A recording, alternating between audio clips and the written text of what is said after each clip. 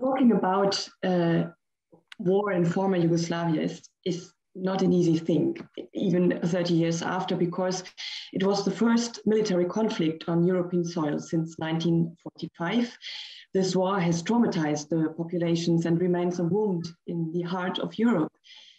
I think that we can all remember the terrible attacks against civilians, ethnic and religious cleansing, the Srebrenica massacre, and that was in 1995, with this kind of very strange non-intervention of the UN peacekeeping force, the Blue Helmet.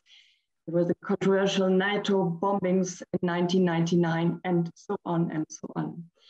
The sad context of our talk tonight is that the current situation in Bosnia is extremely tense, so tense that a new conflict cannot be ruled out. But we will talk about that later at the end of the discussion with the public and of course with you, Zoran and Blerina. Let me please just introduce you. Zoran, you were born in 1969 in Rijeka. You are a very well-known writer and you have published 9 books so far and won a lot of awards. Your books have been translated into English, into Italian, Polish, Slovenian and Ukrainian. And as you told me very recently, there was one book that has been translated also into Serbian, which means a lot because it's the 3rd part of an anti-war trilogy. And all your books talk about war between Croats and Serbs. The name of this book is Patient from Room 19. Blerina, you were born in Jakova, Kosovo in 1982. You are a poet, essayist and journalist. To date, you've published 3 collections of poems and won several awards. Your poems and essays have been published in distinguished international anthologies and journals and have been translated into many languages. And today you work as a journalist for you're radio journalist for the BBC and the most important columnist for the Kosovo newspaper Zeri. You both featured on Vox Europe in the series of essays Archipelago Yugoslavia that we published on the 30 years after the war, together with 4 other authors from ex-Yugoslavia, from former Yugoslavian republics. And this series was published, as we said, in collaboration with Traduki and the S. Fisher Foundation. So we will start with some memories, so Katja, memories of the past that collapsed. If it's right. Fine with you. Yes, I thought it would be important to talk about the state that collapsed, former Yugoslavia. Zoran, I already said it, you were born in 69, so that was at the end of the golden age of Tito's Yugoslavia, it was in the 60s. Can you tell us what memories do you have of former Yugoslavia? What did this country mean or maybe still means to you? Well, that's the country in which I was born, you know, and in which I spent my youth in. So only by that, my memories of that place are nothing but positive. You know what I mean? So, but I believe that we all have positive and happy memories on our youth. Same way, I believe that a person that grows in poverty, for example, will still like to travel back in time, not for the poverty, but because of childhood. So, yeah, that's pretty much all, actually. When I'm thinking about Yugoslavia, I'm thinking about positive things, you know. I tried not to compare this country with Croatia today because it is quite impossible. So when someone asks me about Yugoslavia, my children, for example, they ask me, how was in Yugoslavia? I said, it was fine. I was happy enough. I was a kid, you know, everything what was important for me happens. So yeah, that's pretty much all. Okay, thank you. So I have a question about the past for you, Blerina. You were born in 1982, 2 years after Tito's death, a period of political confusion and first violence conflict between Serbs and Albanians in Kosovo. And you wrote for us an essay called The Better Life That Never Was. Your parents were born when the Yugoslavian experiment was just beginning. And you wrote that your parents were, I quote, inspired by the famous Yugoslavian slogan, Bolji Život, I hope I pronounced his motto, that peace would last 100 years. And I just wanted to know how you experienced it, and what did they tell you about it, about the period? Thank you very much, Catherine. I'm happy to be tonight here with you. And my memories, in fact, of this, about your question. When I was a little child, I used to hear that the better life was before. It wasn't a better life, but it was better than the life after I was born, because it started with those turmoil things, politic things, demonstrates and closing schools and military in the street, having a lot of protests during all the time. I was 6 or 7 and 8, and I was used with it. And I always asked them if it was better before. They said that it was better in economic way, because they had jobs, and they continued to have it till 90. And it was a kind of dreaming what it was before that bad time when I was growing up. And the time after it, everything started to become worse and worse. So I was born when everything started to collapse till the end of war, I think. Okay, thank you. Yeah, Zoran, that was not your case. I think as a teenager, you experienced the political and the economic crisis in former Yugoslavia, and of course, the beginning of nationalism on all sides. How did you live that period? Can you remember when you realized that Yugoslavia maybe would break down? Yeah, that's a good question. It wasn't easy, actually, because the evaluation of all values happened basically overnight, both actually economic values and human ones. And maybe the hardest thing to process was the fact that some of our close friends suddenly become advocates of nationalistic ideologies. And it was mostly those young people that couldn't manage to find themselves in anything such as sports, of arts, music, or school, and things like that, So therefore, they open-handedly accepted the newly created situation in which they had like-minded people, they felt stronger and safer with. So that's the period I remember as a time when, let's say, we started hanging out with people of same opinions and ideas, and we try, actually, it's funny, but it's true, to avoid people we didn't agree with. So those were ideas which foundation were built on nationalism, which wasn't something myself or people similar to me found to be a relevant factor in our life. So we preferred social gathering built around some completely other cultural values. So if I was been asking in 90s, I will split Yugoslavia in two parts. One would contain normal people and the other one would have the idiots, no matter what nationality they were. Okay. Okay, thank you. Now I have another question for you, Blerina. Your parents' hope, your road was destroyed overnight when you were watching the BBC's news with your father about the start of the NATO bombing campaign against Serbia, and that you also actually started the war with Kosovo. The Serbian revenge came quickly. I'm quoting, "We became nothing and nobody overnight. Refugees, and we had to leave our house." So what happened next?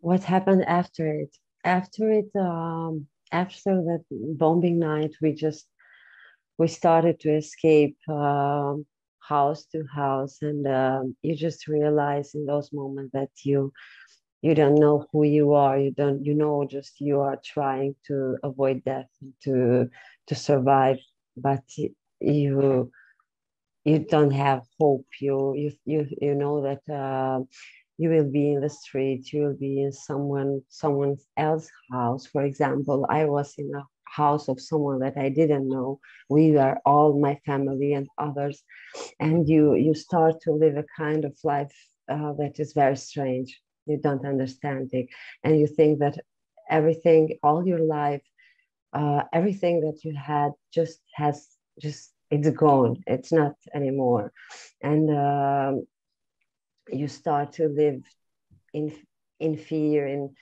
as I mentioned in the essay, it's been all the during the time of war in the city. I used to sleep in my clothes and didn't wear pajamas anymore, because it was that night bombing, the last night that I wear pajamas. And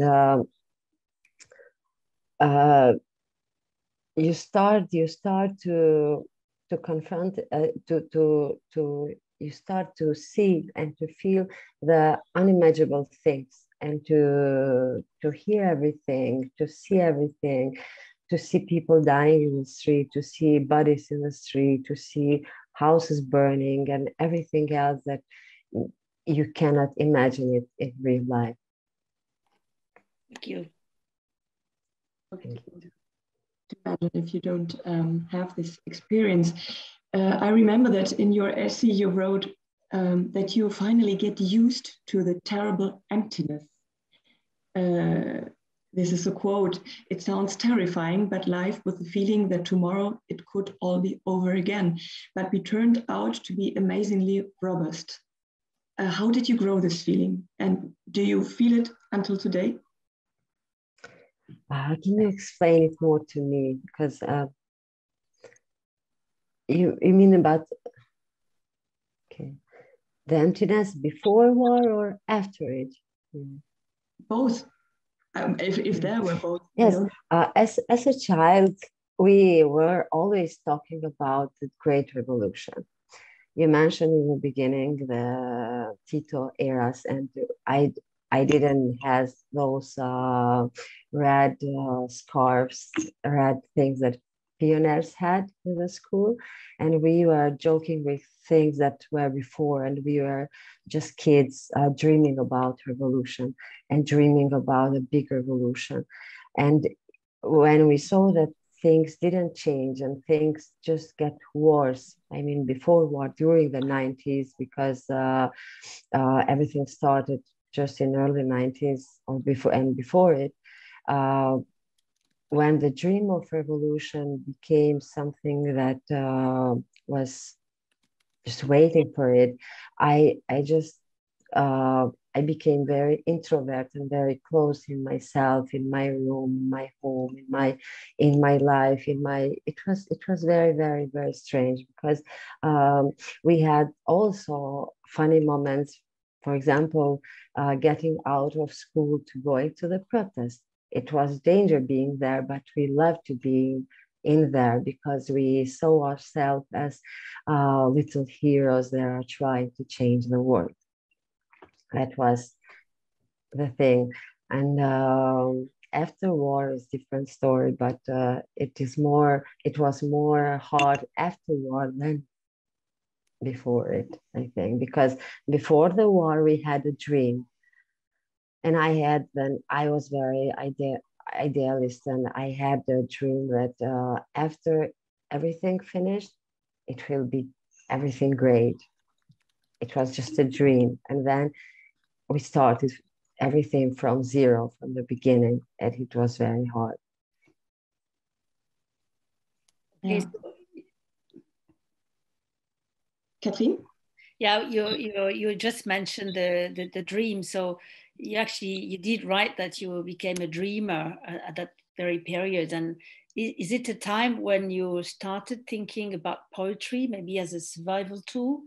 Or... Yes, it was that time when I used to to read a lot, all the time. And when I start writing poems, my first poem, and I just dreamed other cities, other countries, other places that I used to see in TV, and I couldn't visit them because the situation was like it was, and we couldn't afford any travel to Europe or to somewhere else. I just used to hear stories from my parents and from others grown up that they used to travel a lot in the different states of in the states of Yugoslavia and in New York and in Europe. But I was really wishing and willing to do it, but we couldn't do it as a family in that time. And I just started dreaming. It happened like this, like that. And I read a lot. And yes, I started writing poems in that time. And then I quit it, but it was my first love with writing. But then you quit it, and then you went. Then I quit it. I started studying literature, and after my master's degree, doing my master's degree, I started writing again. Okay, thank you. So we've already started talking about the war experience, but we are more now in that very period that you also wrote about. And so I have a question for Zoran. You became a soldier actually in the Croatian army during the war on the Croatian-Serbian border from 1991 to the 1995.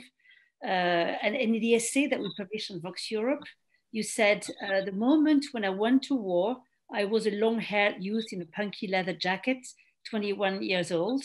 Why did you decide to go to the army? Did you have the choice, actually? Yeah, actually, I had the choice. Everyone had the choice, especially me, because my city, Rijeka, is not close to border. So actually, we wasn't involved in war at all. So I was volunteer, as my friends as well, from my city. But things are very clear here, you know. Serbian politics by Slobodan Milosevic attacked my country after we proclaimed independence, and country had to be defended. So, but when I say the country, I don't mean just the country itself, but the bare lives as well. So Serbian side bombed civil buildings, civilians, and that had nothing to do with the war. The civilians were taken away from their houses to be killed. Entire villages, Croatian villages, were just simply disappeared. There was erased. Children was dying. So someone had to step up against that madness. You know, when you're surrounded with that kind of energy, it's very hard to clearly thinking about anything else but what is a good and what is a right. And that wasn't right. No one had the right to take a gun in their hands, you know, and to shoot the people. There's no such a reason to do that, you know. So that's my story, you know. But unfortunately, talking about war, the war encouraged the growth of nationalism on the both sides, and that's the truth. And as well as making a profit from the war itself on the both sides as well. So that is why war trauma has been replaced by trauma of other kind for many people. So after the war, all we wanted was to continue living where it's left off, but that was impossible because racists and criminals were becoming too powerful. They are in our leading positions, you know, in our country, in my country, for example, everything is ruled by completely incompetent and unqualified people. Here we used to say in Croatia, every country in the world has a mafia. Only here in Croatia, mafia has the country. And maybe now is the right time to say something about my books. So, because my books are deeply connected with this topic. So in my books, I'm trying to set an idea of war being finished as well as past being non-existing in the present. So it happens once and now it's gone. And only thing actually worth fighting for is our future. And future cannot be built on the hate. And we felt the hate, a strong hate, and it's brought nothing good for us. And every traumatizing experience will come to, and if you decide to focus your mind on something that does you good, you know what I mean? If you, for example, I'll give you an example. If you lost someone close, or you had trauma caused by, I don't know, let's say car accident or anything else, if you keep thinking about it or talking about it, the trauma will be your life main focal point, actually.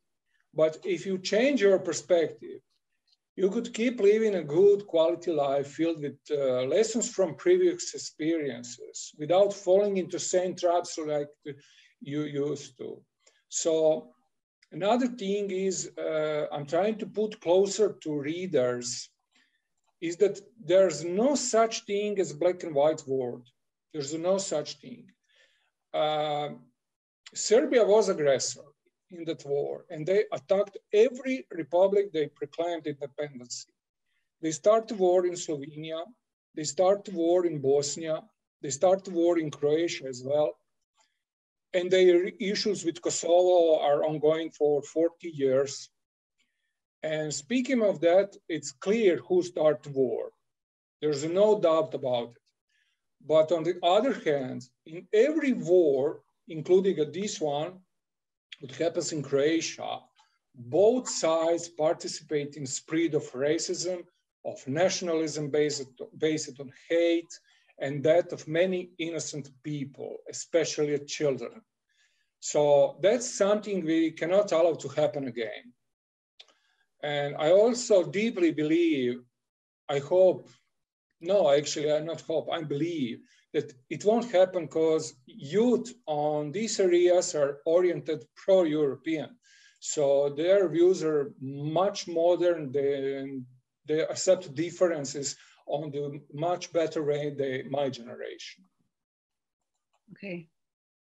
And Zoran, how did you come to writing? You said it's not a choice, but you have to write about your war experience. Yeah, that's actually, I started writing actually to stop thinking about the war, to be honest with you. That was the main reason actually why I started writing. Because when I left the battlefield, actually, when I get back in let's say normal life, I feel a little bit lost because I lost some of my good friends, you know, and it wasn't easy. Even now, 30 years ago, after a really hard topic for me, you know, but thing is that I chose writing actually, or writing chose me, I don't know, because I have to keep my mind busy with something else, you know, and in that moment, I asked myself why my friends are died, why I'm still here, and things like that actually drives you crazy, you know, because there's no right answer on that. So that's the reason why I start to write. And I don't know, I'm just finished my 10th book actually 2 weeks ago. And I'm writing for the last 20 years. So I had a gap, from 10 years gap actually between to my civilian life, and when I started to writing, I didn't sleep for 10 years actually. I had insomnia. And it was huge suffering, not just for me and for my family as well. So yeah, on the end, I can say that I was lucky. I was lucky actually, because now I think that my biggest victory, let's say, my biggest victory after all is that I don't hate anyone. I'm just happy that I'm here with you guys tonight, and that's it. Life goes on. That's it. Thank you for this very strong sentence. Yes. I can remember that we already talked about it, and you even said that sometimes you were feeling more close to a Serbian soldier that had the same age as you than to your Croatian colleagues, if I might say, that had this dream of defending something that was not your case. Yeah, but that's normal thing. If you think about it, it's quite normal, you know, because we lived in the same country, you know, in Yugoslavia. We can say that Yugoslavia was an experiment, but I didn't know that, and I didn't care about it. You know, when you're 19 or 20, you're not involved in politics. You don't care about politics, you know. So I had friends, I don't know, from all around Yugoslavia. I never asked anyone, are you Serb or Bosnian or Croatian or Macedonian or Albanian? I simply didn't care, you know. So actually that question pop up on 1991, actually, when the war started. That was important at that moment. Before that, it wasn't, you know. So yeah, in the one moment, actually, I found myself on the battlefield. And I was 20, 21. And my enemy on the other side was the guy of the same age as I am. So actually, we have grown on the same music, on the same books, on the same movies. And you have to ask yourself, what's going on here, guys? You know? So actually, I have to shoot that guy because otherwise he will shoot me. But maybe a couple of weeks ago, we was together at some club or some pub, drinking a beer, having a good time. You know what I mean? So yeah, that's something that's actually, it's really hard to explain, but I don't know what to say. I just can say actually that I deeply feel sorry for every life and every family who has lost someone in that war on both sides. Thank you, Zoran. Thank you. Blerina, you wrote in the paper that the most terrible day of the war for you was the first day of liberation. And I quote, I felt more exhausted than ever before. The house was there, but our souls only came with difficulty. So what memory do you have from about former Yugoslavia? And you also mentioned your son before you also talked about your parents, but your son, and how did you talk to your son about it? Yes. I come from Jakova, and Jakova was one of the cities that was most damaged and most the city who had a lot of people killed from Serbian military and paramilitary, and we really experienced a lot of horrible things there, and that was why it was hard the first day of liberation. About this, it was personal and it was impersonal, because during those days of war, I was executed because I couldn't sleep. Also, like Zoran said, I had that kind of insomnia. I feared to sleep, and the first day of liberation, the first day of our freedom, it was strange because we came out from houses and went in the center of the city, and we were surprised how many people were hiding in different places. We couldn't believe that because the city looked like just like a phantasmal city, and we couldn't phantasmagoric city. We couldn't believe how many people were standing in the center of it, and we were pale. We were lost. I felt lost. I felt strange. I felt very weird. I didn't know, okay, now is the first day, what to do next. How should I continue my life in this new situation, in this new world, in this free world? What should I do? It was very difficult to commit myself to something else. The schools were closed, and we were waiting to start in September, because it was June, the middle of June, and we were just wondering what to do now. I remember seeing people coming back who were migrants, who were sent out from Kosovo, coming back from Albania, coming back from, especially from Albania, because my city is in the border with Albania, and people telling horrible story, telling everything that happened to them during their road as refugees. People telling different story from the nights and days during the war, and everything was a kind of everyone telling their traumas without understanding them in that time. Everyone trying to testify what a horrible time they went through. And I mean, friends, and then I know that a lot of my in first days, we asked for our school friends and our neighbor friends. A lot of people were missing. A lot of my friends were killed and were missing. And we are not surprised anymore, because we knew it, but it was hard to accept it and to continue to go further. It was difficult just to go further, but then it was summer. We started.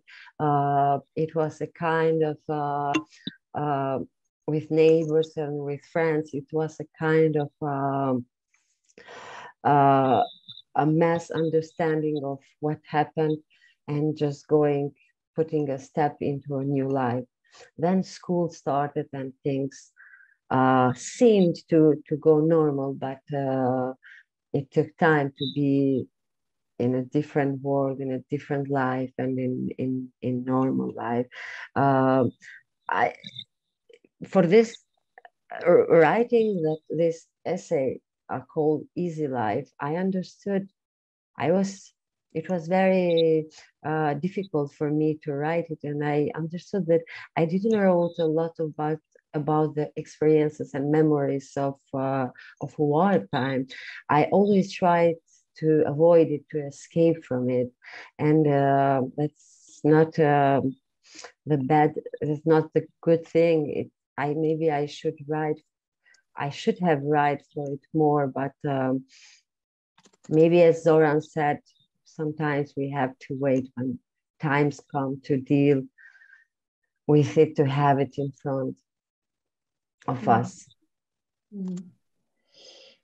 I can see in the chat that there are some questions about how is today's life in your new states. So Zoran, I would like to ask you, how did you experience Croatia becoming independent and a member of the European Union?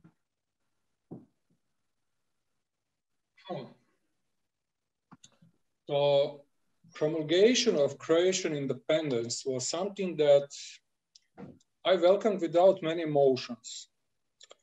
Don't get me wrong, all right? But I was 20 and my focus was set to other things I mentioned earlier, you know. So Croatia actually is left one association and entered the other one, the NATO and European Union. And tomorrow, maybe my country could be in the third one. So I never had too much feelings toward that. For me, borders are nothing more but lines on the world map. You know what I mean? So I was interested in spiritual surroundings. I live in people that are around me and not politics. You know, people are not described by their nationality or origins, but by their actions. So yeah, European Union is maybe the best thing that happens to Croatia, actually, but I'm not very excited about it, to be honest with you. You know, because finally I'm from Rijeka. My city is very close to Italy. And in the past, actually, is just 100 years, my city has changed 9 countries. 9 countries.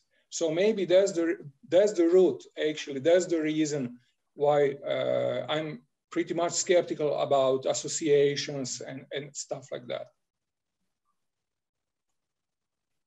You told me that you lived abroad, you lived in Ireland, and then you come back with your family to Croatia not a long time ago. And if I understand you, it's not easy for you to live in Croatia. You're very critical with the Croatian people. What are the main problems, do you think, of this society now? Main problem, you mean main problem in Croatia, generally speaking?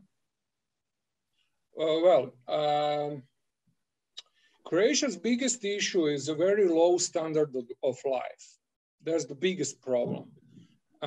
Unemployment, high prices, low wages and pensions. I will give you an example. So minimum wage for a full-time job in Croatia is less than 500 euros for month. So that's the same money actually that I can earn in Ireland for 1 week. And the reason for that is, of course, that's my opinion, is corruption. One political party buying enough voters, which is the result for their leadership for the past 30 years.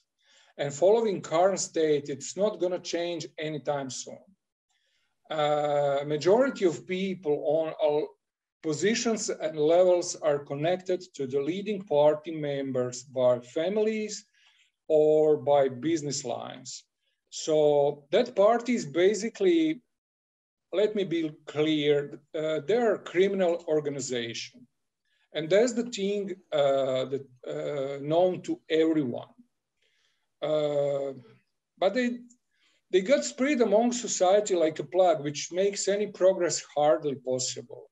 I mean, the leading party is officially convicted for corruption by Croatian Supreme Court. So their ministers, for example, are either in prison or under investigation for money laundering. Croatian Prime Minister, Ivo Sanader, is currently in the prison for illegal enrichment. And he's currently sentenced to 8 years in prison right now. That guy is in prison. So those are our...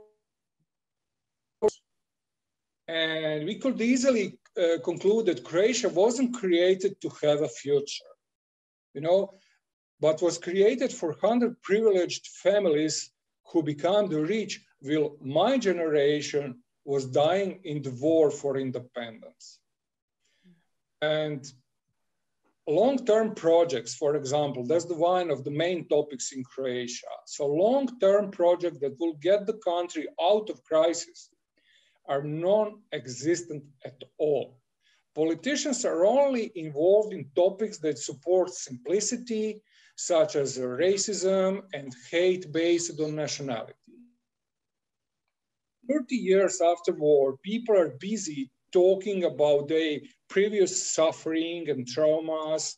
They're forgetting to worry about not being capable to find even a lowest paid job without political connections, which is in the end won't be enough to even pay the bills and put the food on the table. Mm-hmm. You know, but okay, there's a good thing in everything, right? And good thing is, as always, the younger generations, the young people.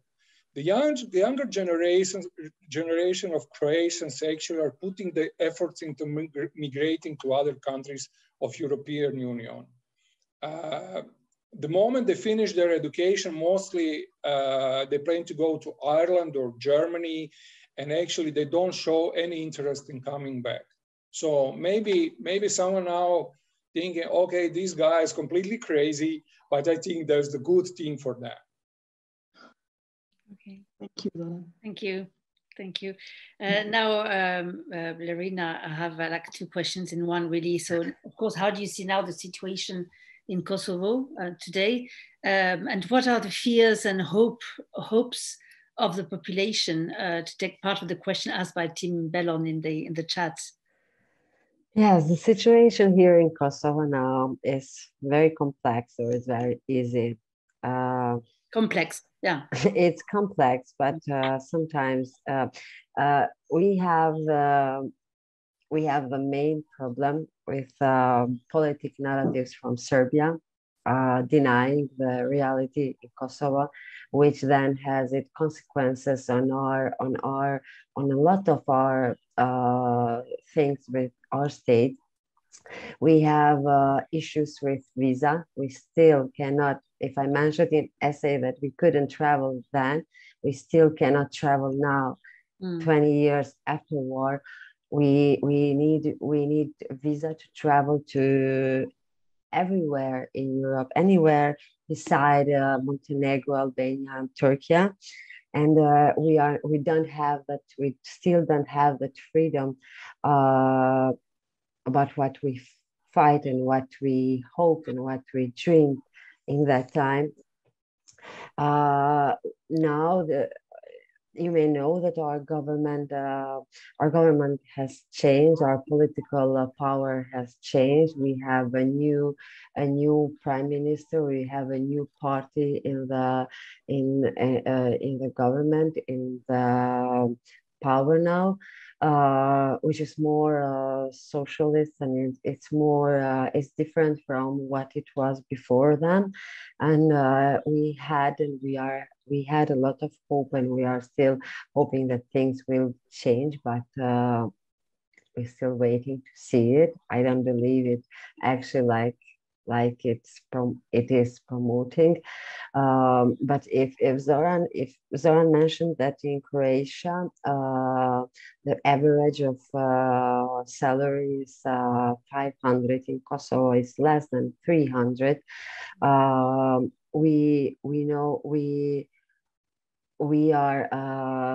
We still have the most number of unemployed people, even that we have the generation that it is very young generation, very young. We have a lot of young people that are able to work, but they cannot find work. And as in other countries in Balkan, but in ex-Yugoslavia, but exclusively in Kosovo, the young generation, the young people are just looking to go abroad, to go in other countries, like in West countries in Europe, to find the good jobs and to have a good life. Because what we miss still is having a normal life. I mean, a normal life. We have it without fear, without war, but we still have that silent war from Serbia in every day in their narratives during in our relation. We have that fear of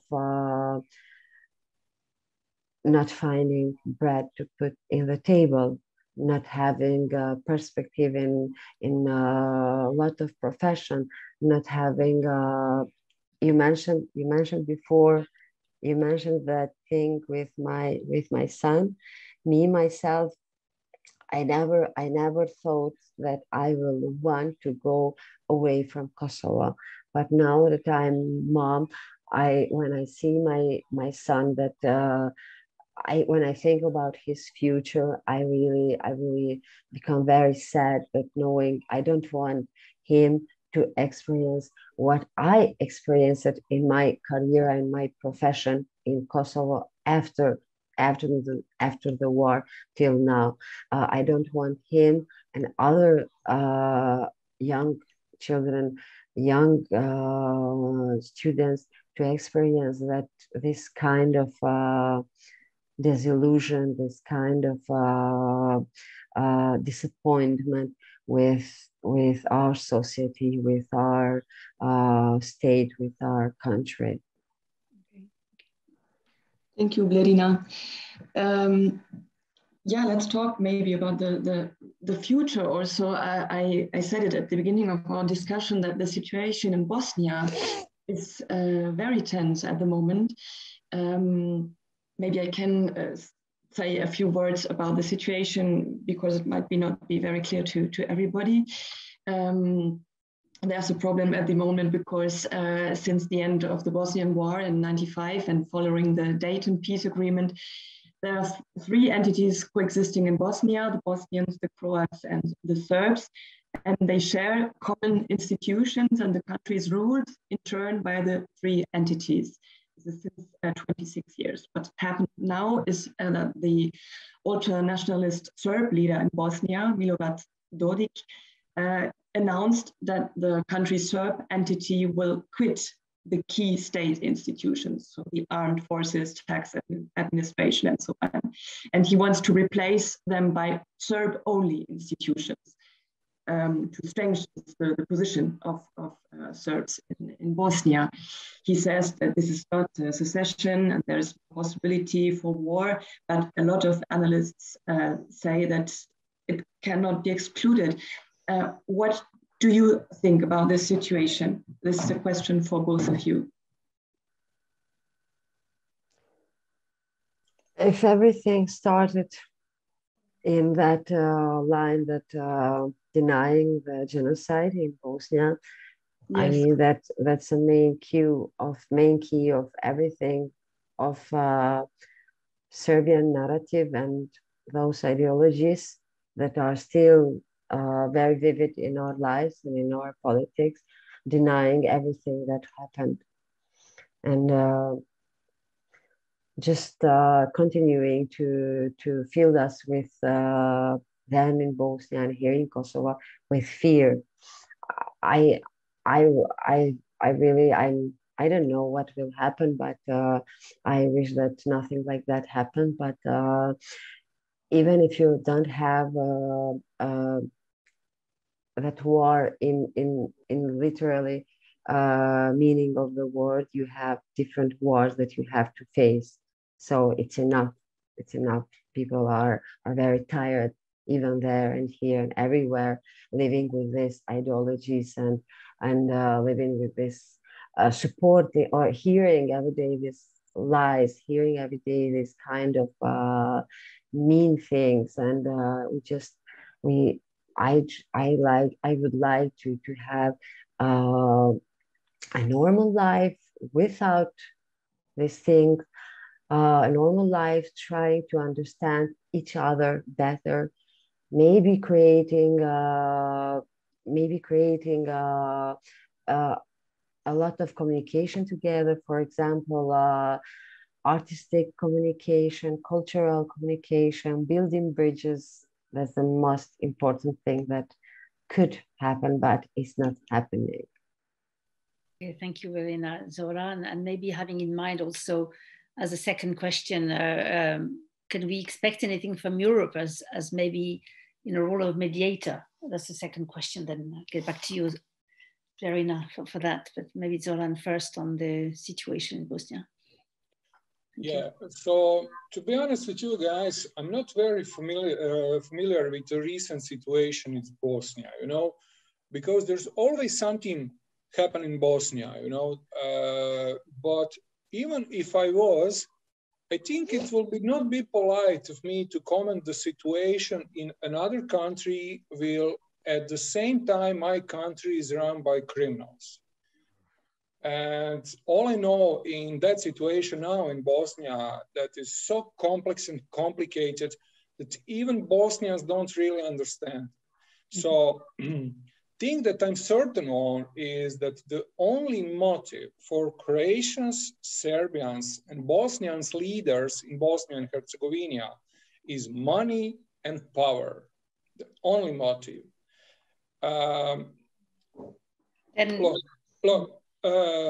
Let me say it this way. So, children of rich and powerful Serbian families are very good friends with rich and powerful children of Croatian and Bosnian families. While in same time, the poor people hate each other, will not be able to put food on the table. And that's just a small fraction of the way deeper situation in Bosnia. Okay, I'll bring in some questions from the audience because we already passed our time. We said we would, we already took one actually. So it doesn't mean we can't keep on talking about the Bosnian situation, but maybe I would ask Zoran the question from Filippo. How do you feel about the emergence of Croatian civil society in the political scene, like the coalition of movements like Mozemo or Zagreb, Jenas, I probably don't pronounce it properly, and so on. Yeah. Yeah, your pronouncing is very well, actually. Yeah. Zagreb, Jenas, and Možemo, they're perhaps the best thing that happens on the political scene in the last 30 years in Croatia, because the new people have come up with new ideas and people support them.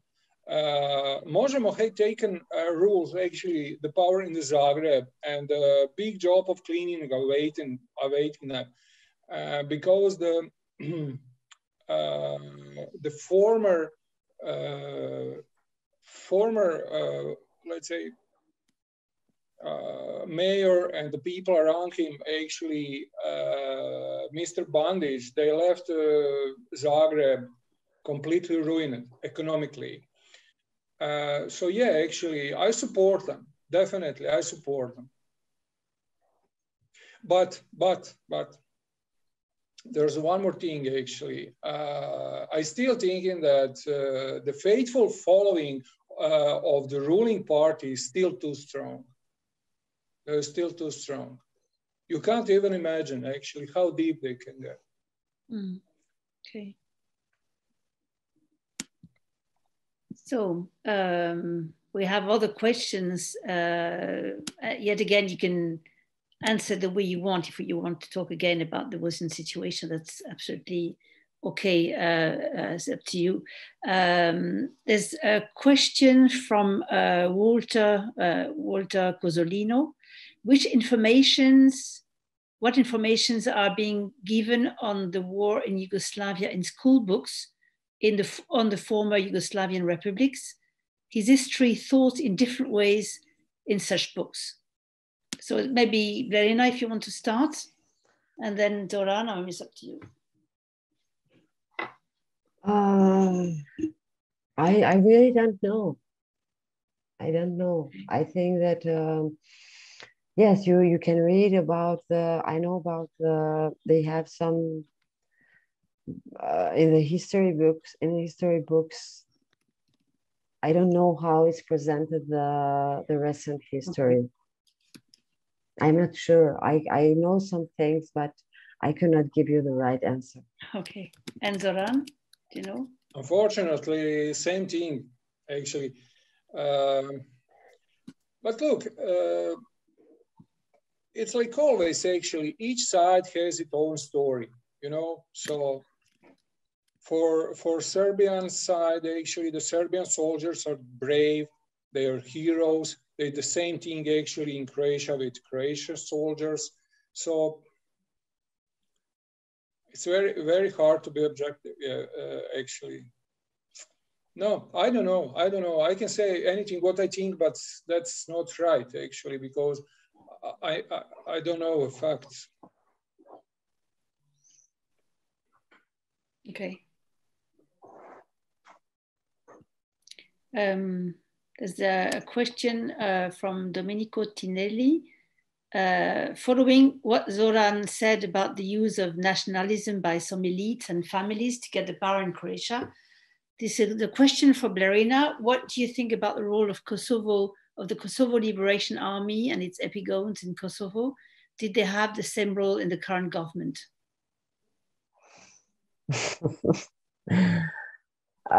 We have our ex-president in Hague. We have a lot of our powerful people that ruled Kosovo after war in Hague, in jail, waiting for the judgment. And yes, they were the powerful people that fought for us. They were the powerful people that took the power. They were the power people that took everything, that they were who get very rich, and they were the most powerful people in Kosovo. Now things started to change really in the last year, because they are not here anymore. They don't have the power that they used to have before, but it isn't gone, because it's a network that maybe you don't see it in the you don't see it anymore like it was, but it is everywhere, in the institution, in the government institution, in the local institutions. And I hope that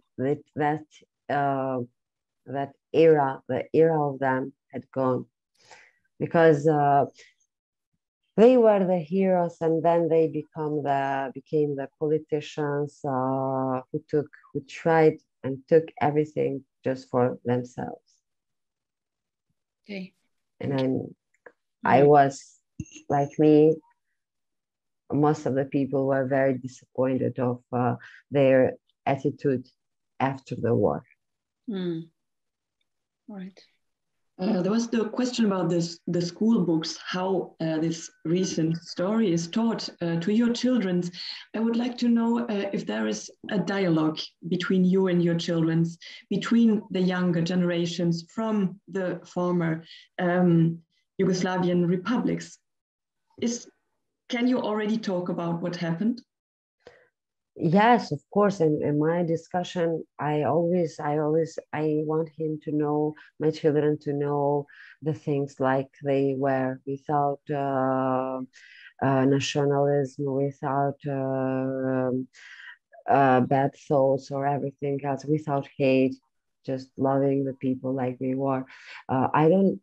When I said about, I don't have the answer about how ex-Yugoslavia is presented in books, but the new history of Kosovo is presented like it happened, and like sometimes historians write that they are very okay, but I just don't know about the time before, during the 80s or during the 90s.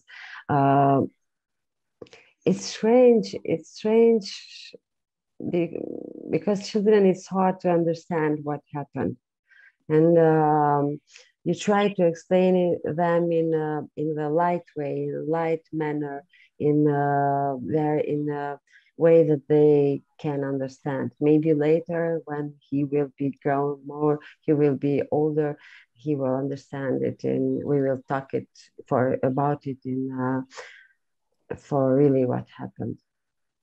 Okay. What about your children, Zoran, and the younger generation, and the way of talking about what happened? Is there an interest? You said that a lot of young people leave just the country. They want to go to Germany. They want to go to Ireland. What about who stays in the country? Yeah, most of them actually, they're sick of everything.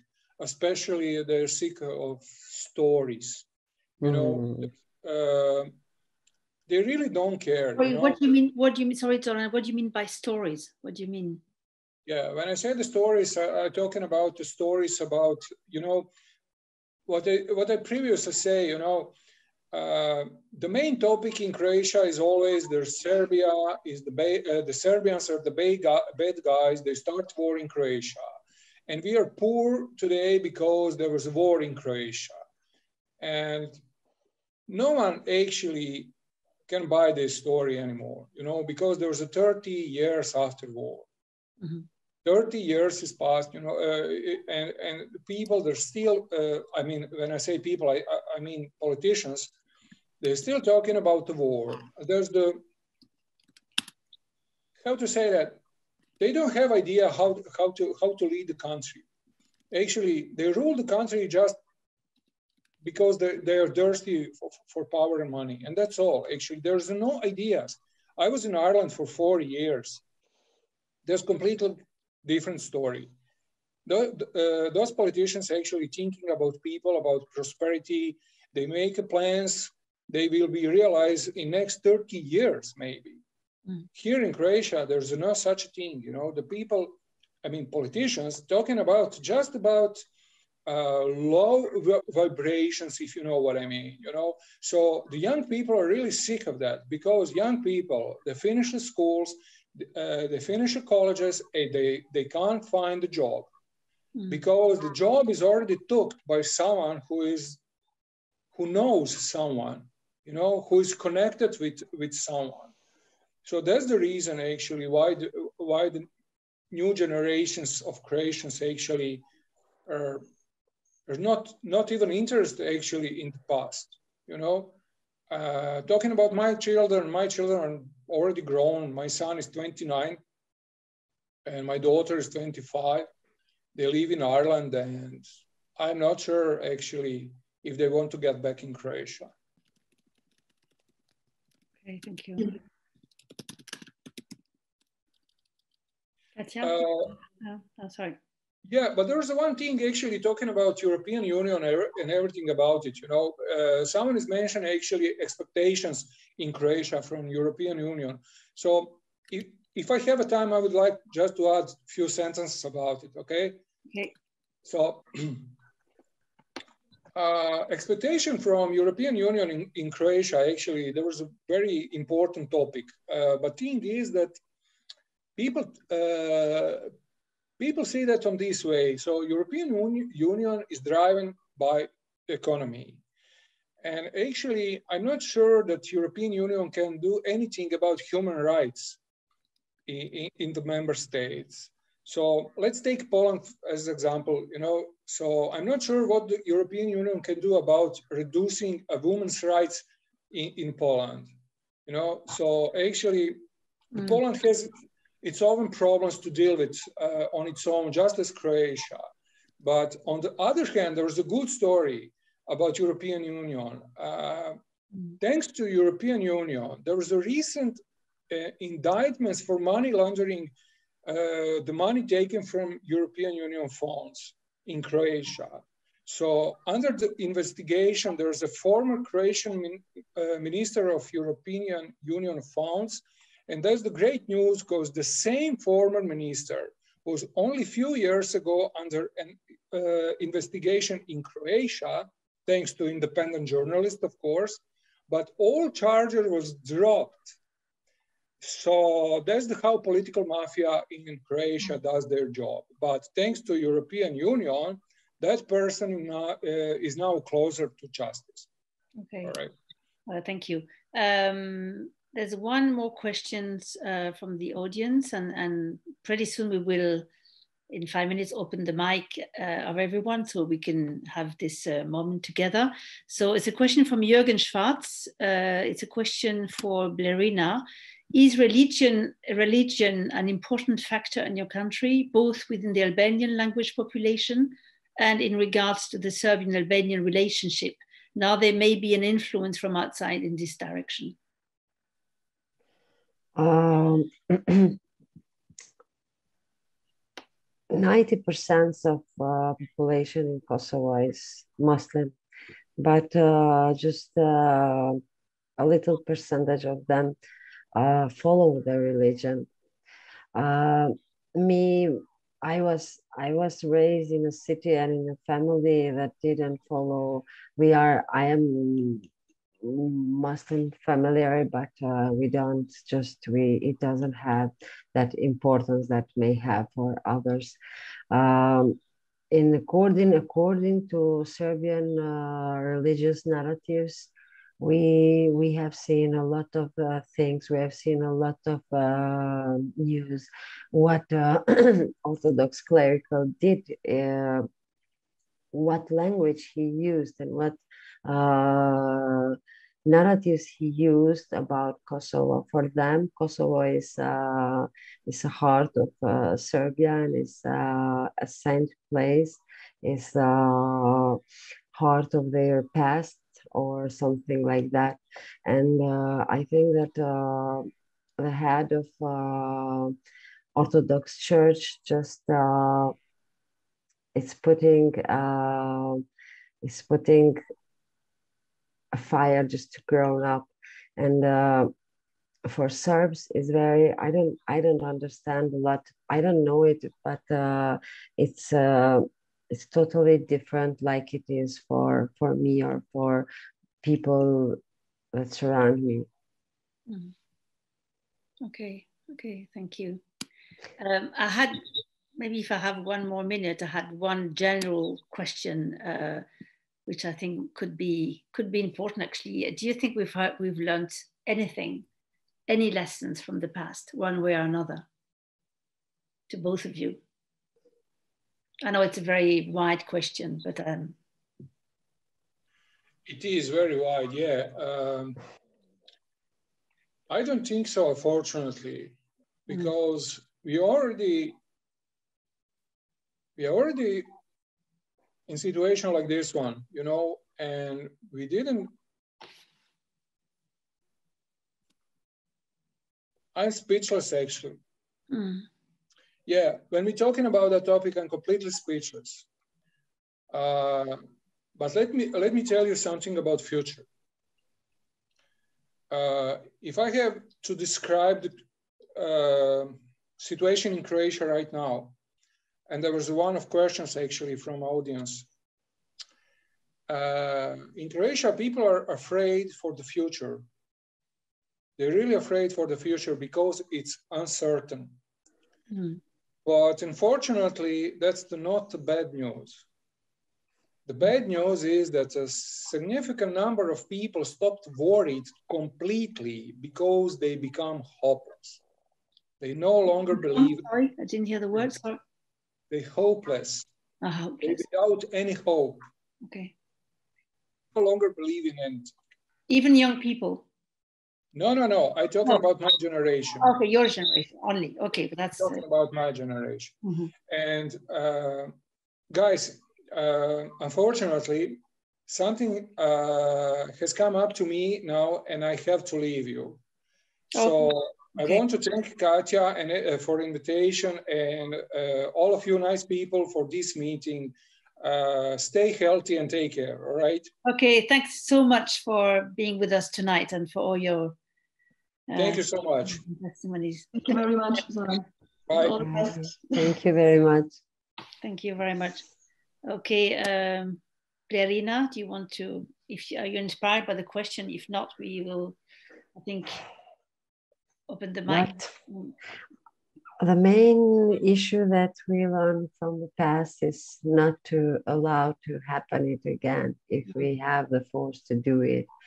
The main issue that others should do is not to repeat it. And I don't like to say that I am one of kind of people that I really don't hope for a better future, because I have my personal reason to feel like that, because I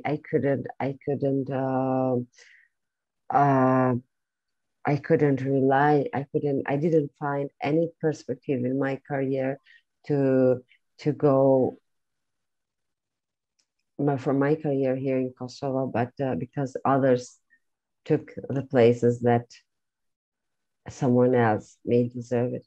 But I really, sometimes I'm a poet, and I'm deep in me, I'm an idealist, and I really hope that it will be better, and maybe it will be, maybe in the near future, or I don't know, we will experience that better life or that normal life.